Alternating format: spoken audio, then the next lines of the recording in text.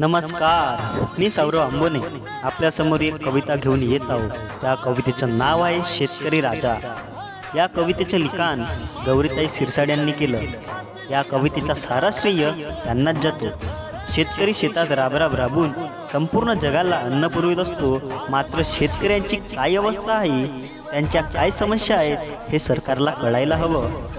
सरकारने फक्त दिलासा न देता शेतकऱ्याच्या मागण्या पूर्ण करायला हव्या, याकरिता या कवितेच्या माध्यमातून शेतकऱ्याच्या मागण्या मांडतो। चला तर बघूया काळजाला भिडणारी कविता शेतकरी राजा। 24 तास पाणी तुमच्या घरात, एक साधी 1 इंची धारही नाही आमच्या दारात। 24 तास पाणी तुमच्या घरात, एक साधी 1 इंची धारही नाही आमच्या दारात। पाण्या वाचून आमची पिकं मेले तरी किती, सांगा मला वचन सरकार तुम्ही पाळले तरी किती, सांगा मला वचन सरकार तुम्ही पाळले तरी किती। दिवसभर लाईट तुमची, कुत्र्यासारखी दशा आमची, दिवसभर लाईट तुमची, कुत्र्यासारखी दशा आमची। पिका वाचून आमचे हृदय जाळले तरी किती, सांगा मला वचन सरकार तुम्ही पाळले तरी किती, सांगा मला वचन सरकार तुम्ही पाळले तरी किती। खेळणाऱ्यालाही पुरस्कार, पाहणाऱ्यालाही पुरस्कार, खेळणाऱ्यालाही पुरस्कार, पाहणाऱ्यालाही पुरस्कार। पैसा वाचून आमचे तरुण बेरोजगार राहणार तरी किती, सांगा मला वचन सरकार तुम्ही पाळले तरी किती, सांगा मला वचन सरकार तुम्ही पाळले तरी किती।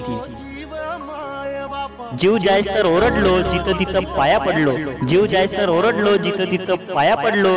त्यानंतरही अशी अर्धवट कर्जमाफी करून उपकार आमच्यावर केले तरी किती, सांगा मला वचन सरकार तुम्ही पाळले तरी किती, सांगा मला वचन सरकार तुम्ही पाळले तरी किती।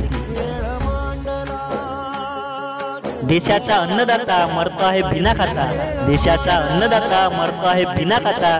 दारिद्र्याच्या या फाशावर तुम्ही मृत्यूदेह टांगले तरी किती, सांगा मला वचन सरकार तुम्ही पाळले तरी किती, सांगा मला वचन सरकार तुम्ही पाळले तरी किती।